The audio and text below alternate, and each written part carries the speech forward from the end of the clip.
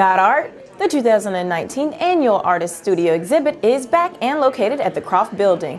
Today on the front page, join us at the opening reception with the artists as we learn what to expect from this year's exhibit. This is an annual exhibit put on by artists in Julie Adams' studio, and all of my students are being shown their art, and they work all year for this. And this is the 10th year that we've done this.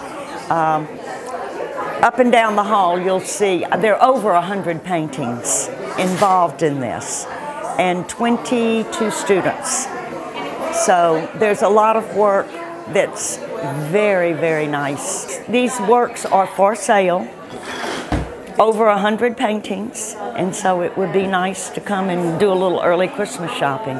These classes started about 10 years ago, and we started with 4 students. Yeah, I did interior design for 35 years, and then I started teaching almost 11 years ago. This is my son. I did this a couple of years ago. He was very embarrassed that I'd done his portrait. But anyway, I did it in oil, and you'll notice part of it is in graphite. And I like mixing the two. And to me, he's kind of an unfinished piece of work, like we all are, you know? Please come. It's at 143 Lawrence Street, downtown Aiken, upstairs.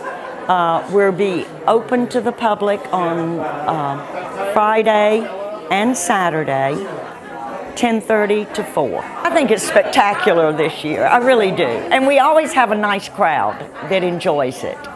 So it's a nice thing to come and see. Bring your children too. Inspire them, yes. There'll be someone here to greet you, show you around, and it's really a nice exhibit. I'm proud of them. We'll be back after a quick commercial break. Everyone's a welcome guest at Crescent Automotive. We're Aiken's Choice Award winner 4 years in a row. That probably has a lot to do with our low upfront windshield pricing and no additional processing fees. Remember, everybody drives Crescent. You should too.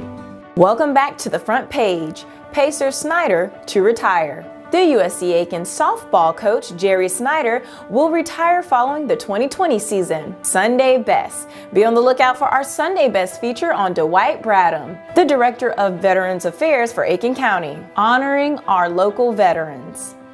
With Monday being Veterans Day, don't forget to check out our Veterans Day coverage.